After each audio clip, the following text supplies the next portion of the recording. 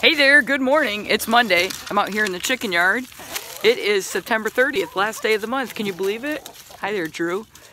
It's October tomorrow. That's crazy. Which, if you haven't started now, I think that marks the official day you can start putting up Halloween decorations. I feel like a lot of you might have put them up this weekend.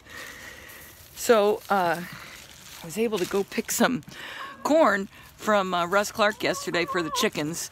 It's not good enough for people anymore. This batch is kind of past its prime, and he says what we need is some rain so we can get some other stuff that's coming on to the kernels to fill out. And I said, oh, I think rain is coming this week, so I think the kids are gonna get some Russ Clark corn this week. At some point I'll be able to get over there and pick that. And he also gave us some gorgeous delicado squash and some beautiful butternut squash. So we'll be having the delicado squash today, roasted, and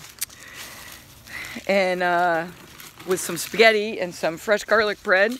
And then Wednesday, I'm sure Danielle is going to make an amazing butternut squash curry soup with the butternut squash I picked.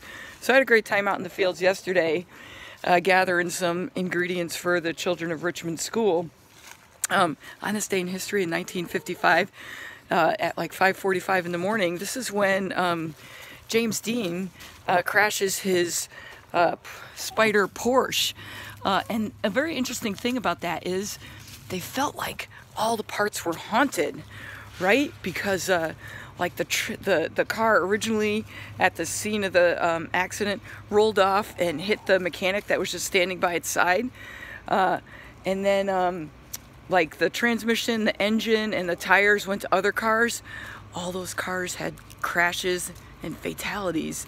And then and then the chassis was being brought somewhere, and it ended up, the car rolled off the road and the chassis disappeared. Freaky. Hey, the weather today is going to be great. Clear, up in the 60s, and it's Monday. Get outside, do something fun, make Monday marvelous. I'm out. Bye-bye.